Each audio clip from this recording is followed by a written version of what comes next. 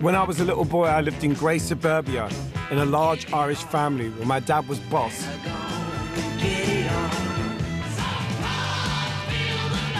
Watching Top of the Pops on Thursdays was where I learnt to be a real man.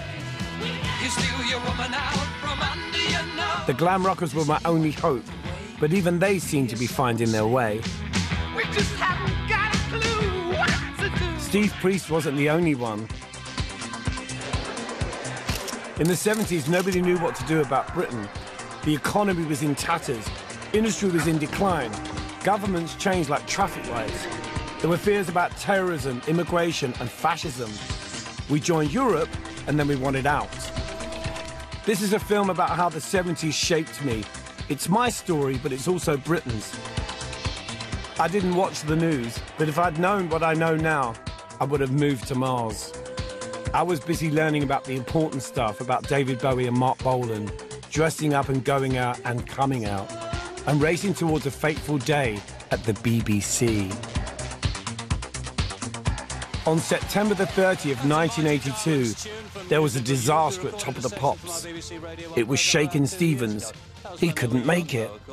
Me and my band were very available. For the first time on Top of the Pops, it's Culture Club.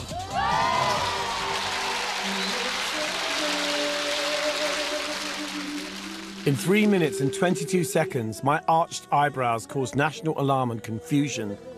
My makeup outraged the press. It called itself a boy, but was it a girl? Civilization was in grave danger.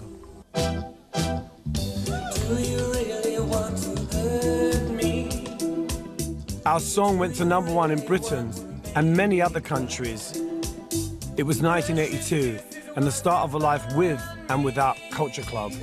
Love, money, drugs, fame, and more drama. People got to know me in the 1980s, but my journey from boy to Boy George really began in the 1970s.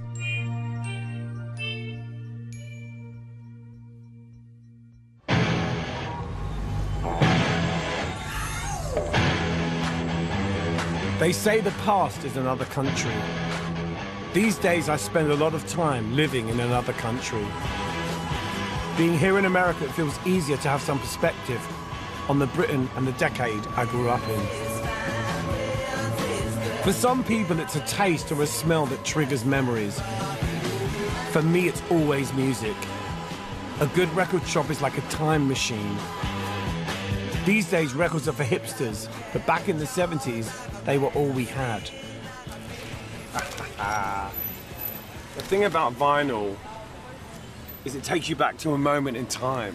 You know, these are like memories, talisman. These are sacred objects. For people of my generation, these are sacred objects.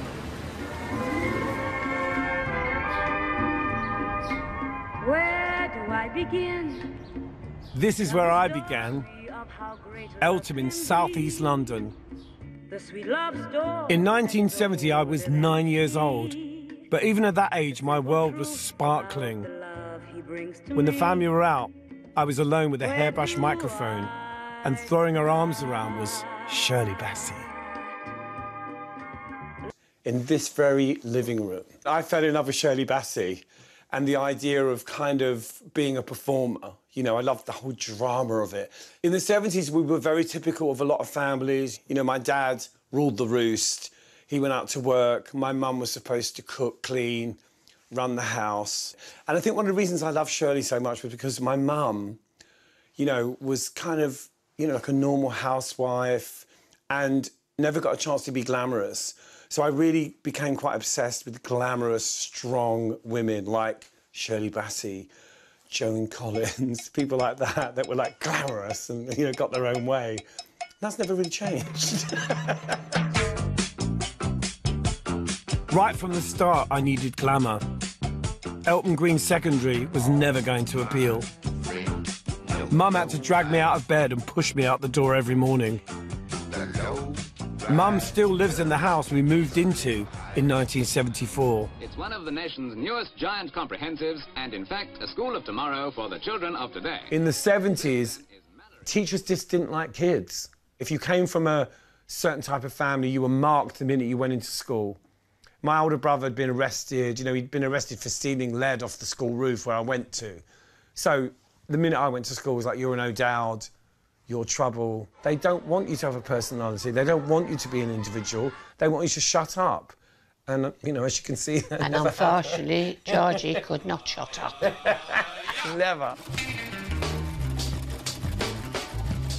Me and some of the friends I'd yet to meet didn't really fit into the great comprehensive education experiment of the 1970s.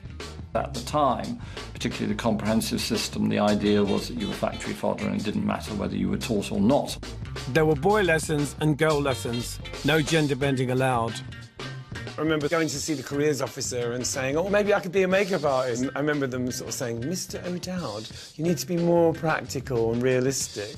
I wasn't allowed to take woodwork because girls didn't do woodwork, but I was allowed to do home economics because that's what girls did. Home economics, we were geared up to cleaning ovens and baking a Victoria sponge. It was really quite archaic. In the commerce class, for example, there's no frantic squabbling over one battered old typewriter. That was the other thing about the 70s, where you could still get hit. You know, that was the other thing. No, they can't do it now. No, in the 70s, darling, yeah. we got caned on a regular basis. It's so barbaric. What does that teach you? That you hit people, that's how you get your way. I mean, it's awful. Yeah. People were terrified. Outside in the real world, things were tough. But me and my friends weren't interested in current affairs. The 70s did have a drabness attached to it, which seems to be a thing that sort of escaped me somehow. I wasn't particularly aware of how difficult things were. There was just always crisis. Funny enough, I don't remember a whole lot about that. It seems Britain was on the edge. Money had to come from foreign banks to bail us out. I want to speak to you simply and plainly about the grave emergency now facing our country. Everyone was saying the unions were running the country, but the first I knew about politics was the miners' strike, when all the lights went out. When you're a kid and the lights go off, it's actually quite exciting. You can get away with more. I mean, things like Edward Heath, you know, obviously the miners. I remember the rubbish strikes, you know, there was all that. But it was kind of going on, you know, with all the things, you know, music and all the things that excited me. They were more important to me. I was more interested in myself. It's a terrible thing to admit, really. We are limiting the use of electricity by almost all factories, shops and offices to 3 days a week. You didn't really get much notice that there was going to be a cut, and it was a mad rush, you know, to the local shop, you know, like to see who could get there first, you know, like to buy up all the candles. If you had a camping stove, you'd fire it up and have some hot baked beans, and it would be a bit of an adventure. I'm trying to remember what the hell we did, you know, with the candles. You go to bed.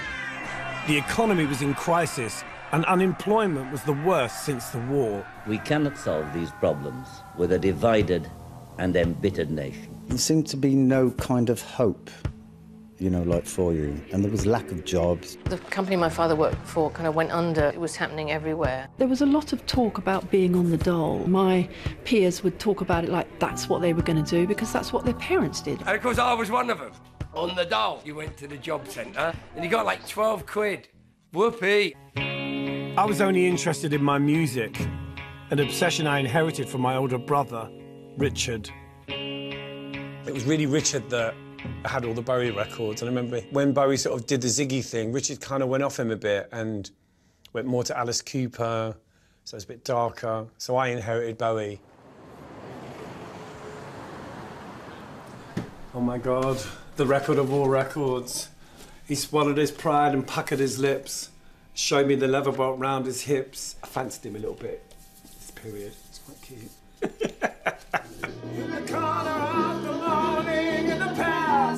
When my brother Richard gave me Bowie's album, The Man Who Sold the World, I literally wore it out.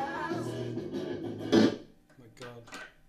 Bowie was unique because he was so contradictory in every way. Because he wasn't like the archetypal kind of homosexual or bisexual. He wasn't really even that, I don't think. I don't know what he was. But for me, yeah, he was everything. Absolutely everything. I lean back on my radio. The album came out in 1972, and that summer I first saw the Alien land on Top of the Pops. It was a light bulb moment. The seminal moment of revelation. There's a starman waiting in the sky. Seeing Bowie doing Starman was a major moment. It was aligned to landing on the moon, the space race, all this technology that was going on. I had to phone someone, so I picked on you. You were like, oh, wow, this is the alien, this is the outsider. And I already knew that I was the outsider. As a gay teenager, I could link in with David Bowie straight away. If you did feel like you were somewhat on the outside of things, suddenly you belonged to, like, the world of Ziggy Stardust. I remember feeling intimidated on some level and at the same time fascinated. It was like, my God, you know, I want a lifestyle like that, you know, and I want to be like that. I hear the sound. Hardly any Stardust reached Elton, but my brother and his mates were always slipping off to a place that sounded a bit like Las Vegas.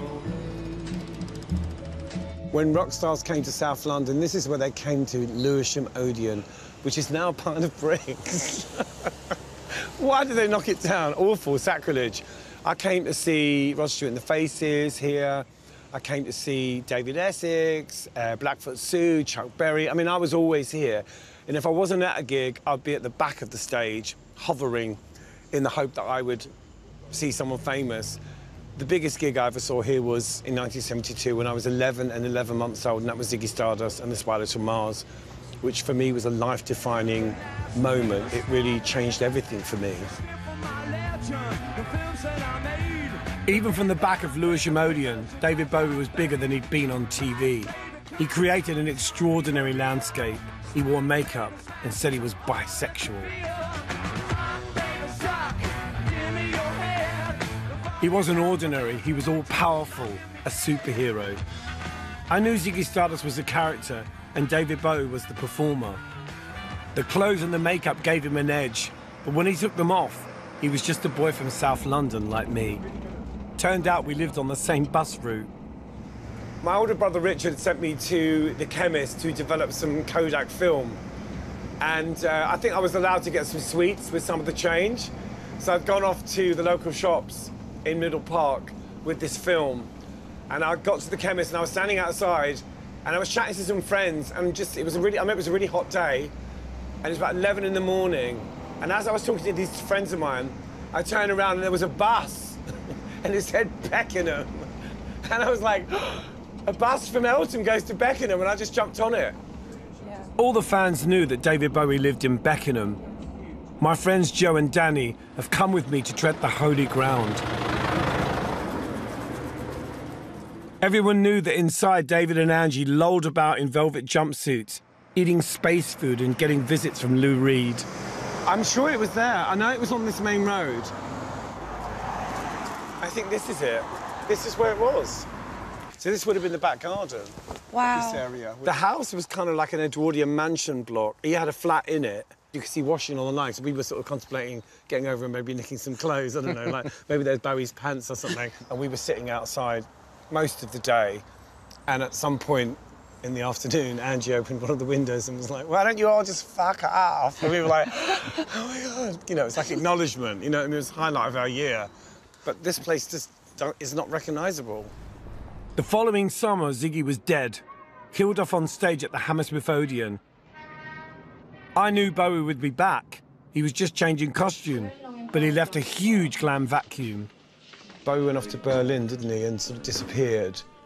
And there'd be little snippets of things in the press, and you'd see articles, and there would be pictures. When he came back in 1976, I was at Victoria with all the other fans. You know, he's wearing sort of, it was kind of like a Hollywood sort of collarless shirt. Yes, he looked pretty conservative compared to Ziggy, but then he did Boys Keep Swinging, where he's in drag. It always felt like Bowie was one step ahead of everyone. Even at the time, I knew he was at the cutting edge of the 70s gender debate. But it wasn't going on in our family. My uncles and aunts, the men just did what they wanted, and the women kind of cleaned up the mess, basically. That was the 70s. Bowie knew that alpha males were an endangered species. The new women's libbers wanted to be heard. They had outrageous demands. Equal pay, equal rights, and the appeal they'd been promised in the 60s. I don't think I used the term women's lib, but I was always saying to my mum, why do you let Dad talk to you like that? Why do you let him treat you like that? Men treat women really badly and women put up with it. That's what I remember from being a kid. I did have a meeting with my careers officer who said I could be a secretary for a couple of years and then I was expected to get married. I asked a female relative what a lesbian was, and she said someone who's not very nice. And I also asked, what's a feminist? And I got the same answer. The feminist movement didn't really appeal to me very much. Topless festival dancing and things, dishevelled, a bit too feral. Some men weren't changing. After we moved to the big house, I still shared a room with 3 very, very hetero brothers. Here's a picture of me and my boxing brother. Enough said. I felt like the only gay in suburbia. But 70s TV was full of them. You know, in the 70s, you had all these fantastic kind of camp men on TV, and nobody ever really said they were gay. No. It was like we all knew they were sort of obviously not regular guys, you know. What did you think about Larry Grayson? Did you think he was gay? Yeah. Did you know he was gay? No, I wouldn't. No. Really? No. You knew I was gay? I didn't. Did you know I was gay? No. I knew you were different, but it made no difference to me. But you used to say I was theatrical. I was what? Theatrical, highly strung. Oh, of course you were. Yeah, you were. And you're still highly I strung. thought that was kind of your way of sort of saying gay. I didn't even know what the word meant. Oh, really? Yeah. Yeah, well, I used to hear it a lot at school, you see. Yeah. Trying to burn me out. I say, what a gay day. If Larry Grayson was on telly, the next day it would all be like, shut that door, at school. Yeah. It was constant. I say, what about this? He was brilliant, wasn't he? He was brilliant. Yeah, fantastic. But, you know, a lot of gay men didn't like all those kind of camp icons because they felt that they were sort of spoiling it for them, like they were portraying this kind of image of gay people that was kind of very effeminate and kind of weak. Well, it's too big for a cake. It's too small for a midnight service. But I loved those people. On TV in the 70s, you only had a certain type of gay man. Yeah. It was always like, shut that door, oh, look at them looking here, you know. It was all very camp. At Christmas 1975, honesty broke out. I'm not merely a stopped clock, I'm a stopped grandfather clock. The Negative Servant was the story of Quentin Crisp, you know, and I remember this was on TV, and I was here on my own on a cushion, lying on the floor, watching this show, like, transfixed. Because, you know, I thought it all started with Bowie. So suddenly I see this man from, like, the 1930s with hennaed hair and makeup, you know, outwardly homosexual. You know, it was a true story, and it just blew my mind. I couldn't believe it. As a kid, I thought Bowie was really brave, you know, but then you look at what Quentin Crisp did, and you think, no, that's beyond brave. I was the centre of attention without feeling that I was in danger. Do you fancy one of us, then? Which one of us do you fancy? The other thing about Quentin Crisp was that he was apologetic, and we were part of a new breed of gay people that were not apologetic. We weren't going to apologise for being gay. In the 80s, I made a pilgrimage to see Quentin Crisp here in New York. He still thought being gay was a curse. That's one reason I love David Bowie. He said it was OK to be gay. It had only been legal to be a gay man in England and Wales since 1967, and the age of consent was 21. I was only 15, but I was already experimenting. In these days, changing ways, so-called liberated days, a story comes to mind, a friend of mine. My mum actually bought me the Killing of Sister George Parts 1 and 2, and it was in a paper bag. She put it in my sock drawer in my bedroom. It was like my mum's way of not talking about it. It was like, I know what's going on, you know, and sort of her funny way of kind of accepting it, but without having to get involved in the details of it, you know. Because, you know, I was going off to the West End and I was running around and I was quite brave. And I think it was just sort of, be careful. It was just her way of kind of trying to let me know that she was worried about me and that she sort of understood but didn't understand, you know. Pa said there must be a mistake. How can my son not be straight? After all I've said and done for him. I shouldn't be laughing. I'm sure my parents had sleepless nights about me being gay, but I think they were more worried when I left school at 15. It couldn't have been a worse time to be looking for work. These Sunderland teenagers are already veterans of the battle for jobs in Britain's depressed areas, where the odds are often 10 to 1 against employment. The dole queue was a bit grim for me. I thought I could doss in bed, but Mum soon cracked the whip. I wanted a job doing something fabulous, but I was soon stacking shelves in a well-known supermarket. Real life was boring, but just in the nick of time, punk rock came to the rescue. Because the old film is so grainy, we think of punk as grim and grey. But I remember it in Technicolor, because it kicked off in the boiling summer of 1976. That was really the hottest summer of all. I'd never known anything like it, and it was relentless every day. That kind of sticky, horrible heat that goes on and on. Everybody's lawn looked like straw. I remember I nearly fainted at the bus stop. I had a bit of a moment then and nearly passed out. People were advised to take a bath with a friend. The hot summer of '76 was fantastically important because it just changes everything. Everybody gets out on the street, there's a sense of possibility, there's a sense of openness, and suddenly something can break loose, and that's what happened with punk rock. The cult is called punk. The music, punk rock. Raw, outrageous and crude.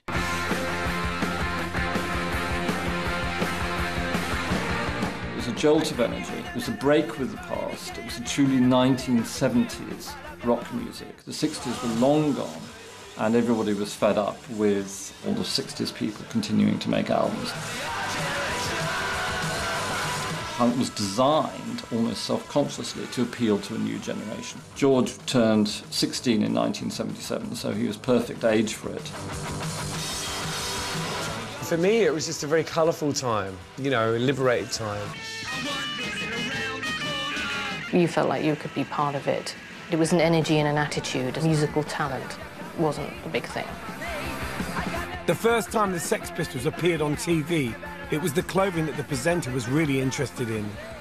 Also trying to shock everyone. Your clothes are bizarre. What about the word punk? If you look it up They're in only the dictionary... bizarre to old people. They ain't bizarre to young kids. Possibly. I don't have a safety pin through my nose. What about the word punk? It means worthless, nasty. Johnny Rotten, are you happy with this word? No, the press gave us it. It's their problem, not ours. We never called ourselves punk. Punk rock enabled intelligent people who hadn't had the advantage of an expensive elite education to become stars. For me and my punk mates, it wasn't just about the music or pretending to be angry with society. We were interested in a new look, and the place to see it and buy it was on the King's Road in Chelsea. Well, I think that when punk started, to me, it was like a fashion thing. And it was completely tied to, you know, Malcolm McLaren and Vivienne Westwood's shop. It was just a way for them to sell more clothes, I think. Vivienne Westwood's shop, it used to be called Seditionaries, it's been called Sex, Too Fast to Live, Too Young to Die, and now it's World's End. And this is where we used to gravitate to on the King's Road. We walked the whole entire length of the King's Road to end up at this temple, this fashion temple, which sold amazing clothes that were really expensive. And this is where it all happened. When the shop was Sex during the sort of punk era, it was really intimidating. The BBC sent actor Derek Nimmo in to experience the terror on behalf of the nation. Hello, Mr. Nimmo. So you're really caught right down there in bondage? Mate, you look so bloody boring. I cannot believe it. The point is to change yourself. And if you But why? Why does one have to change? Because then you'll feel great. Myself and Jerry Mahidi were in Leicester Square, and we saw Vivian and Debbie, and they were wearing all the clothes. They were wearing, like, orange bondage trousers, and we'd never seen it. We followed them around Leicester Square. We were, like, following them. We were going, look at those shit. We were, like, literally obsessed. Yeah. I eventually got the whole thing, but I wanted the trousers to start with. The trousers with the kill, they were, like, the most important thing. My dad used to gamble. Him and he'd say, don't tell your mother. Of course I'm going to keep quiet, but there's a pair of trousers I want. Anyway, so I got them. I used to live in them. They could have walked on their own. They were so dirty. So no new hats. Of course, punk was about kicking against the system. At 60 quid, your Westwood T-shirt was more about submission than sedition. Avarice in the UK. Punk originally had this sort of like idea of presenting yourself in a way that represented your uniqueness, creating your own individual look, an anti-fashion statement. Club creature Philip Salon was the queen of DIY couture. Global Village is now Heaven, which is virtually the biggest club in London. And I went there, I'd never been before, and then I stripped off and I had a bin liner on and chains and bare legs, and the bouncers dragged me out of there. And they said within 6 weeks, the whole club was wearing bin liners. One of the sort of standard symbols of punk became the safety pin, you know, and that was really, like, never been seen before. All of a sudden, you could pick up a zinc plug and wear that as an earring, or a tampon if you wanted to put a cushion on your head and tie it up with a bit of ribbon and go out like that, you could. Promenading down the King's Road was really crucial. It was all about saying something about yourself through your clothes. And remember, we didn't have social networking, so we did our talking on our bodies. But your clothes could also get you into a lot of trouble. Around every corner, there was someone from another fashion tribe just waiting to knock your teeth out. You have teddy boys on one side, punks on the other, and they punch each other and scream, and it was like anarchy. England in the mid to late 70s was an incredibly violent place. You know, you went to school, you got hit. You went home, you got hit. Hoppers could hit you. And, of course, you had skinheads. They would actually wait at the station for people to come off that train and give them a good hiding. My dad used to carry a big, like, monkey wrench in his car, and if someone cut him up, he'd get out and they'd have fights. Everyone talked about the Millwall brick, which was a rolled-up newspaper that you jam into someone's throat. I just ran an atmosphere of constant violence, and it could erupt at any moment. It was everywhere. Thugs didn't really need much of a reason to lash out. Seeing someone not being manly was a red flag. It wasn't a gay-friendly time. It was a world away as far as gay rights and gay consciousness goes. You walk around the way that I did, knowing that there were whole loads of people that wanted to punch my face in. Straight blokes, just because they didn't like the fact that you were dressed up. Rock and roll guys that didn't like the fact that you were a punk rocker. There were just so many people that wanted to punch you. Old ladies that hit you with their handbags. This is such a timeless record. Your face when sleeping is sublime. In the safety of my own home, I could listen to music by people who not only said being different was okay, it might actually be better. Then comes Pancake Factor #1. The most famous track on this album at the time was Walk on the Wild Side. I think it was just really revolutionary, that song.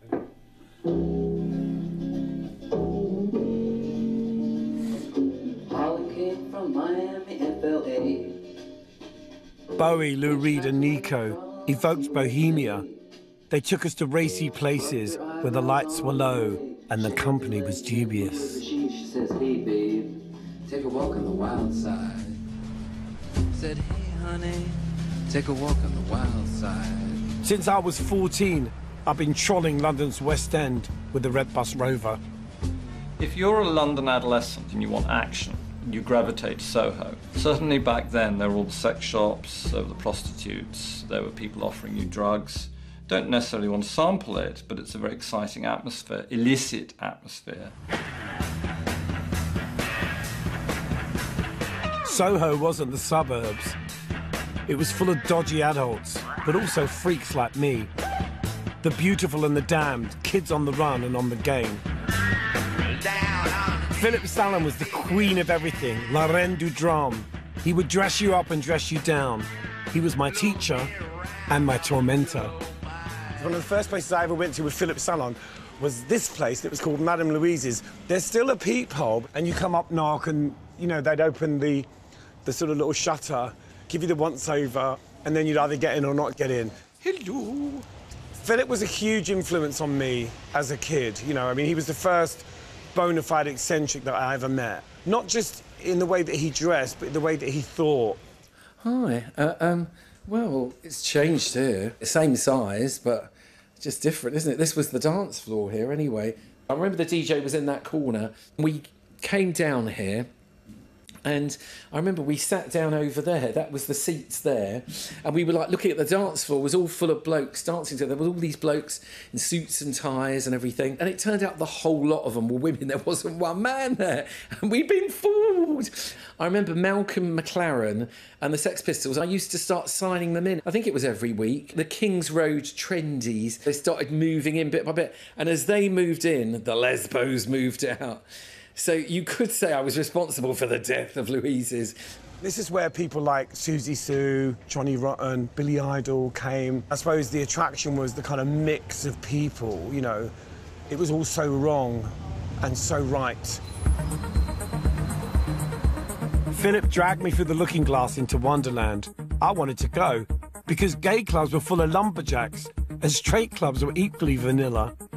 People forget that you had to wear a shirt and a tie and beige to get into most clubs pre the 80s. And maybe a gig to go to, and then you'd have to sort of scurry around and try and find somewhere to go after. So you'd end up at the Sombrero or Louise's. The only clubs that were interesting were the gay clubs, because they were quite glamorous and real stars. People would come there. In those days, you were just wandering aimlessly, and then you met someone like Philip Salon, and he took you into your crowd.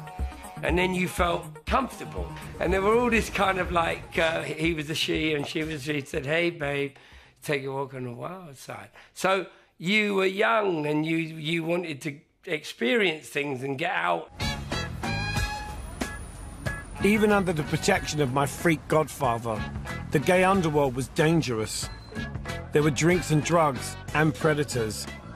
Soho was frisky and often risky. And some people really didn't love their neighbour. Equal rights does not entitle nignogs to move next door. Love Thy Neighbour was hideous. I mean, once that was on the next day at school, you would get slaughtered by people verbally. I wish to make a complaint against a nignog. It was all that nignog, this and nig, and then people would just repeat it in school and not even think about it. Are they treating you all right, Sambo? Oh, no complaints. What was this one? Love Thy Neighbour. Yeah. You blackies are well catered for when it comes to handling yourselves. I couldn't understand racism. I think that's the thing about the 70s.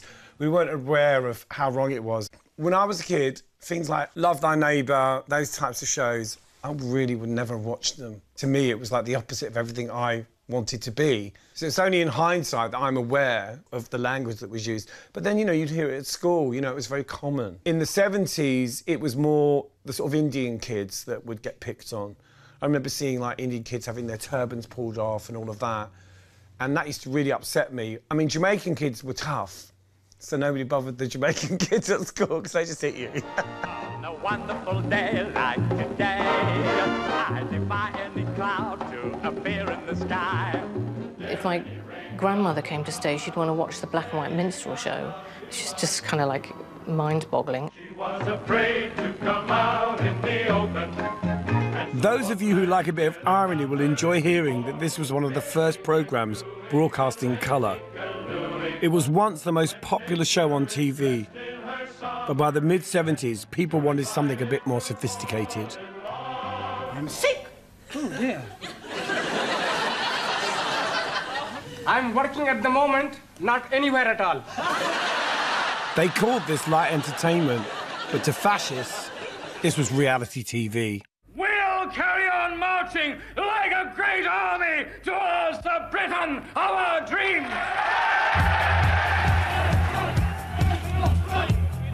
I was never nationalistic. My colours were red, gold and green. I was for inclusion, not exclusion. But apparently plenty of people thought Britain was being swamped by immigrants. Right-winger Enoch Powell was the most popular politician in Britain. He won BBC Man of the Year twice. You had to learn how to run. People would just come up and punch you in the face, spit at you, throw things out, cars at you. I'm the daughter of a Hungarian man. I was considered foreign. I remember our next door neighbours didn't talk to us for like 10 years. I can remember being on the train and all the football fans got in and everyone was abusing us. They were even getting their children to abuse us. Lewisham was proper rough in the 70s, but it was also a place of contradictions. You had people giving out National Front leaflets, then you had a big black community. As a gay man, I was well aware of the National Front, and they had one of their biggest ever marches here in Lewisham. It was like the biggest turnout for them ever in the 70s, which was quite scary, because after they got rid of the foreigners, we were next. Immigration! Repatriation! The National Front tried to incite the working class, fueling bitterness and division. To me and my friends, the minorities under attack gave this country something wonderful. They were also our classmates. My secondary school was like the United Nations, and thanks to my dad, our house was like the culture club. I didn't grow up in a racist household. My dad was a builder. So this house was just full of like Jamaicans, Indians, every type of person. I'd come down sometimes to get breakfast and the kitchen would be full of like cast of thousands, you know. It was funny, I'd kind of walk into the kitchen with blue hair and there'd be like a Rasta sitting there, you know, having a cup of tea. I would give anything I own. Reggae for me began with Ken Booth, Everything I Own, which I went on to have a hit with myself years later. Things like Susie Cadogan, Hurt So Good. First you take my heart in the palm of your hands and squeeze it tight. Reggae is so much a part of growing up in Britain. It's as important as, you know, curry. As soon as I heard, like, Lovers Rock in the 70s, it just clicked with me. You know what I mean? I was just like, just got it straight away. Lovers Rock was a very London kind of reggae sound. In Birmingham, they made something harder, more righteous. I moved up there in 1979, but not for the music. I had a broken heart and a kind offer from a fellow freak.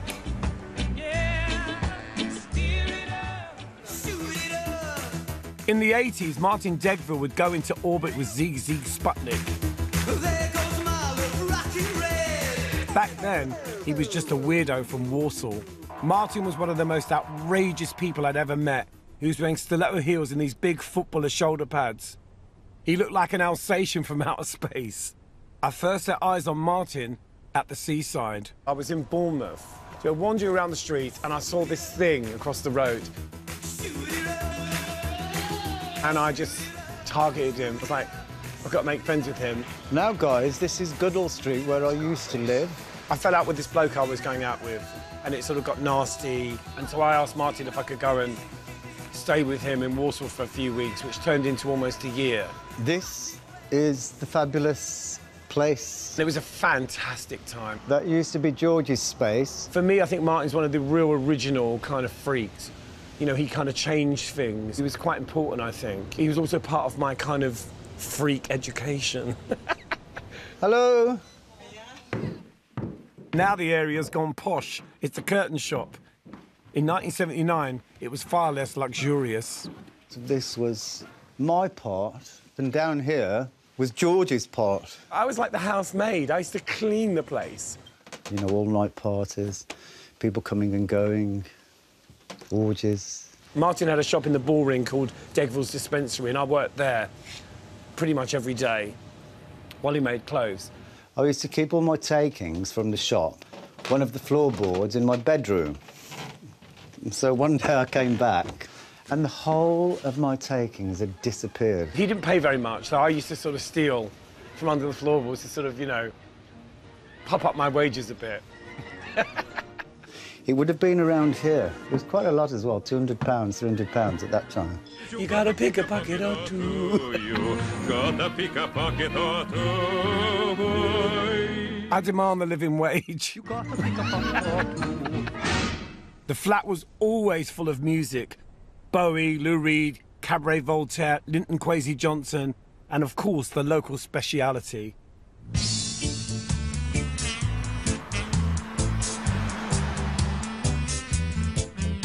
I used to listen to a lot of ska music, you know, especially like the Trojans, like collections.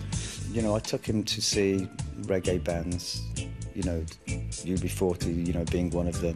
I remember going to see UB40 at the Crown in Birmingham and also to see The Beat. There was this kind of marriage of reggae and punk. You know, you'd see bands like Steel Pulse, you know, and you had characters like Jar Wobble. With his first release, Do You Really Want to Hurt Me, it had really sort of like, you know, big reggae undertones to it, you know, which I know sort of like I probably inspired him. Back in London, the heat was going out of punk. What happened with punk, quite quickly, it became a mainstream style and lots of lads came in. All the moshing started. It was fairly grim. And so I could understand why somebody like George got fed up with it. My friend Marilyn had been a punk princess, poo-poopy-doo. Together we watched the glamour evaporate. I remember going to a punk gig. It was Gang of Four. I was doing this kind of Susie Sue look. I had like the frilly shirt and heavy makeup and the spiky hair. But it wasn't really punk, it was something more than punk. And I remember somebody throwing a beer over me and kind of ruining my hair. And I suddenly thought, well, this is not a scene I want to be part of. You know, this is just not for me. So there were people that were into punk that kind of had a lot of fun with it to begin with. Then it became very sort of student-y, violent, spitting, all that, pogoing. And then we kind of departed over here. There was this kind of a lull in the scene and there didn't seem to be anything going on. It seemed like a sort of page was turning. You started seeing parodies of it on television, maybe Freddie Starr or people dressed up like a punk. Then we kind of knew it was dying. There was a sort of new wave of people coming through. So here we are on Mead Street, which is this little road between Wardour Street and Dean Street. And this is a legendary place for a few reasons. Over there on the left used to be a very famous kind of brothel called the Golden Girls Club. All the hookers used to hang out the window and scream at us when we used to walk by. And then here, the doorway of the legendary nightclub, Billy's. This was a rundown 1970s club that Steve Strange and Rusty Egan took over on Tuesday night and turned into this one-nighter event. And this sort of phenomena started in the 70s with people like Stephen Rusty, Chris Sullivan, taking over these kind of rundown clubs that no one was going to anymore and putting on these sort of nights for our crowd. This was only open for 12 weeks. It was the shortest lifespan of any of those clubs. It's been more than 3 decades since club runner Rusty Egan went down these stairs. I printed up some flyers, Tuesday night, 10:30 till 3:30 a.m. and we gave them personally to people. What have they done to my club? Turned it into a kitchen. Wow. 1978? Yeah, it was only about this big. You would walk into here, 10:30, maybe Kraftwerk playing, Bowie, some really down ambient music. Probably looked like the bar from Star Wars.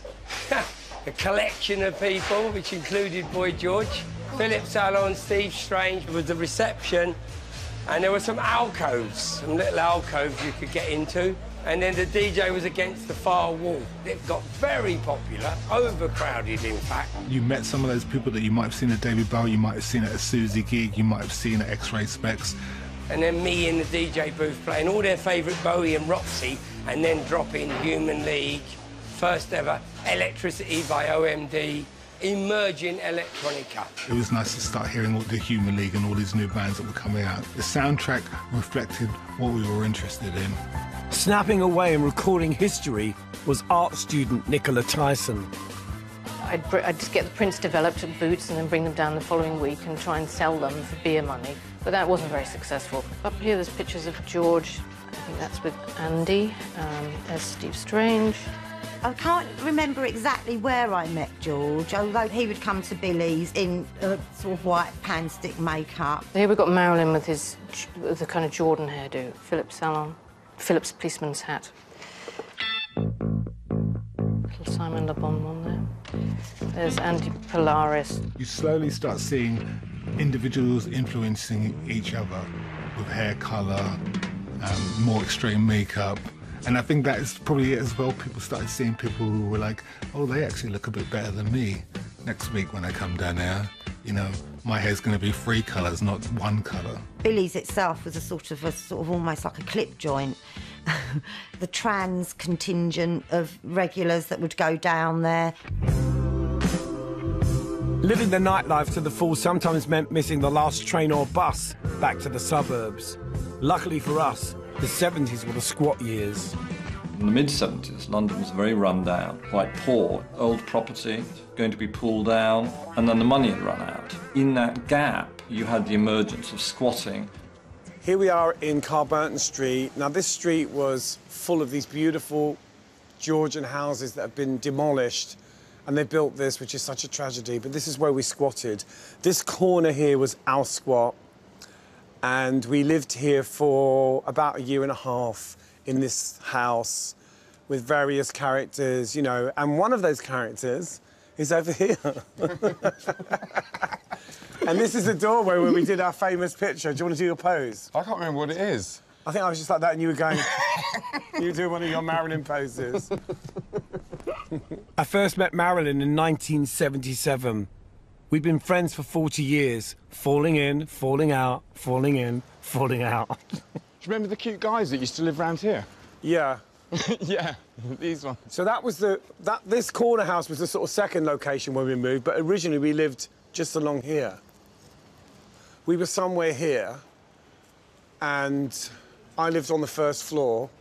And one of the funny things about me was that I had 2 rooms on the first floor, and I rented one of my rooms out to some French bloke. I was like a landlady. It was genius. And people say, how can you squat and make someone pay rent? I said, well, he wants somewhere to live. So I was very enterprising. My parents kind of came up to drop off some shopping because they were worried about me. They brought food one night. My dad brought a credit card and he kind of undid the lock and he put food in the cupboard. But I'd kind of decorated my bedroom with all these like naked photos of men. So my mum and dad left me a note. Lovely wallpaper. Do you remember that outside toilet? Oh. That had no roof on it, so you'd be in the toilet and people would be up at the windows, like throwing things and going, wait, how long are you going to be? And it's just like, oh, God. We had no water, but we had electricity because my boyfriend managed to kind of fix the wires, and so we had lights. Well, there was 2 brothers that lived just up here, and they had hot water. And I went out with one of the brothers. And I went out with the other one. Dave. David His name was Dave. and Stephen. Steve. David and Stephen, and we used to go to their house to have baths. Yeah. And when we couldn't go there to have baths, we'd go to the hotel sometimes and wash in the toilets. This is where we lived for about 1 year or so. Not this. No, it was much nicer than this. Yeah. It was bonkers. We were growing up, or trying to. Punk had been a beautiful distraction, but we were moving on. It was still all about dressing up, but now we wanted glamour, tungsten lighting, punks in paint. Clubbing, you know, living hand to mouth, getting up at 2 in the afternoon, putting your face on, going out. You know, it was a very hedonistic time. People were expressing themselves in a different way that was very stark. I just wanted to be myself and express myself, you know, the way I looked, my creativity. There was a feeling of anything goes. In terms of style, we were fearless. It was never about just one look. Variety was the vice of life. I would see sort of Roman gladiators, men in capes. I can remember my brother getting arrested wearing hot pants, plastic sandals and a space gun. You couldn't afford to make stuff with nice lace like that. Where'd you get that? That's my name. Philip Salon, he would go out in a wedding dress. When you go out with Philip, like, on the town, he would, like, bring bags of clothes and he'd constantly be changing outfits. It got to the point where I was turning up with suitcases and changing all night long. I know it's tragic. Green eyeshadow, green blusher and green lips. Being first with the look was vital. Even dear friends like Jeremy Hayes and Fantasia Healy would become sworn enemies if you stole their eyebrows or their hairdo. It was very, like, competitive. If you copied something that someone else had done... Oh, they'd cut you. They'd fights, cut your clothes off. Drinks thrown. Spitting. And what about the kilt? You know, there was this one time when... Yeah, but that's you. No, but you as well. There was that time when you... Remember when you got dreadlocks? Yeah. Who had them first? Jeremy. No.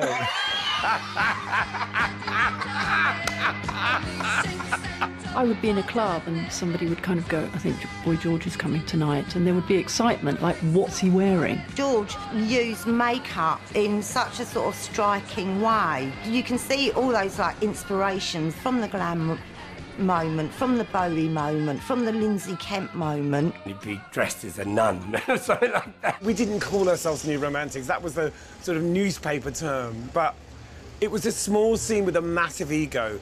200 people at the most, but really publicity hungry. You know, we wanted people to know about us.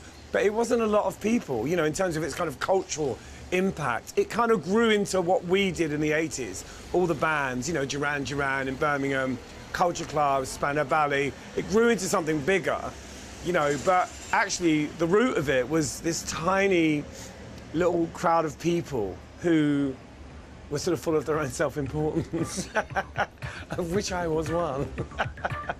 You've changed. In February '79, we had somewhere new to go. Steve Strange and Rusty Egan's new club, The Blitz. Steve was brutal on the door. Talk about kill to dress. It's about fashion, it's about looks. I mean, the men dress outrageous, the women dress outrageous. Spending hours dressing up beforehand. Steve would be at the door, looking you up and down. Whatever their look is, they've got to have a look to get through the door. So when he went into this club, I'd be playing Warzawa, you know, the B-side of Low, you know. People like Susie Sue strutting about, Jordan, obviously, Sue Catwoman, like all these people who look just incredible. It got busier and busier and busier, and then I'd play, doo-doo. Okay, are you ready?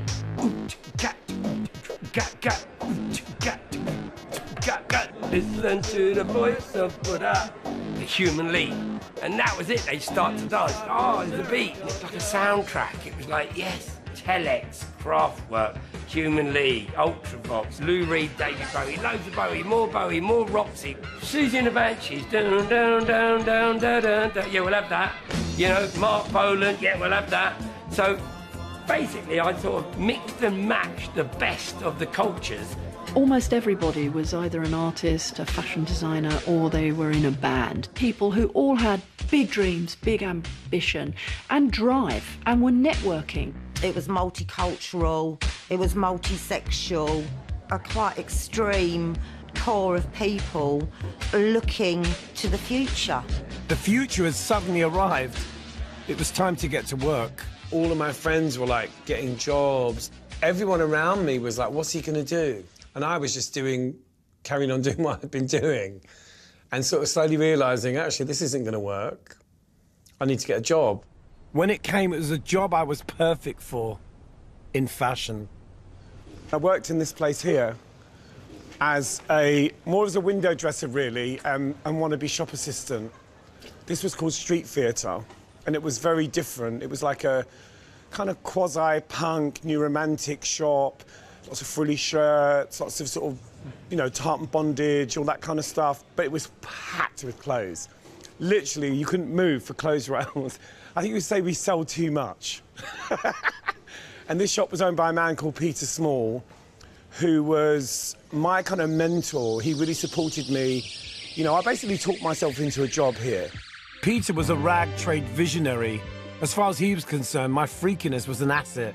He loved my eye for design, and he really encouraged me. He was like the great teacher I never had at school. He also had a shop here that was like a mod shop. And there's a great photo, a really famous photo of me doing the windows in the mod shop, because I kind of help them out sometimes as well. I did my first proper TV interview when I worked for Peter. I did a show called Something Else. Yeah, he was such a supporter. He was so important to the beginning of my career, really. It was 1980. In a few months, I would be starting Culture Club. Marty would start ZZ Sputnik. For now, we were just fodder for the TV freak shows. You do dress outrageously, though. Why do you dress like that? Because I want to. That's it, you know. Clothes should be fun and not taken too seriously at all. But it was my clothes that got me noticed by Malcolm McLaren. I was really good friends with Matthew Ashman, who was the guitarist in Bow Wow Wow, and he heard me singing and was like, oh, you should be in Bow Wow Wow, maybe we could have an extra singer. and suggested it to Malcolm, who saw the potential of maybe upsetting Annabella by having me in the band. So there was this big gig planned for the Rainbow Theatre in Finsbury Park. Back in the day, this is actually a really happening place for gigs, and I had come here to see Bow Wow Wow. And Malcolm decided to have me sing. A few songs had gone by, and suddenly it was announced that somebody else was going to come and sing, Lieutenant Lush. In the encore, instead of Annabella coming back out, I came out. So on they come. You know, I remember being really frightened before I went on, and then getting pushed on the stage. And I'm actually saying to my mates, wait a minute, isn't that Boy George? There's lots of booing and like, who's that? And I sang this song. And he's actually got a really great voice. Not as you'd expect. It was soft and gentle and sort of like honey. I remember doing my thing and just loving it, you know, loving it. We were all transfixed, and that was a bit of a moment. That was really the beginning of me thinking I need to put a band together. You know, people from Eltham just didn't become famous. It was just like, you know, you're not going to really ever be a singer. You can sing all you like, but you're never going to make a living out of that.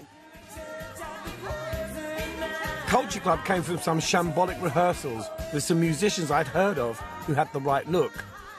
Only John Moss really knew anything about the business, and we followed him.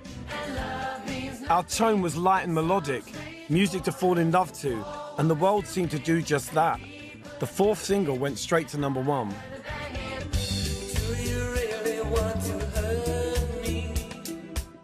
I used to joke it was the day I married the world. One day, I could walk around the streets like in full regalia and nobody would take a blind bit of notice.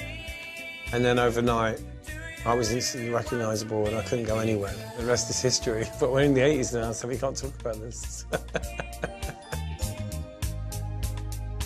He was a classic British pop star. He was absolutely huge, worldwide. He was cuddly, but also with George, with his tongue, there was always an edge. And he was always involved in some kind of social change, which is what the best pop stars always are.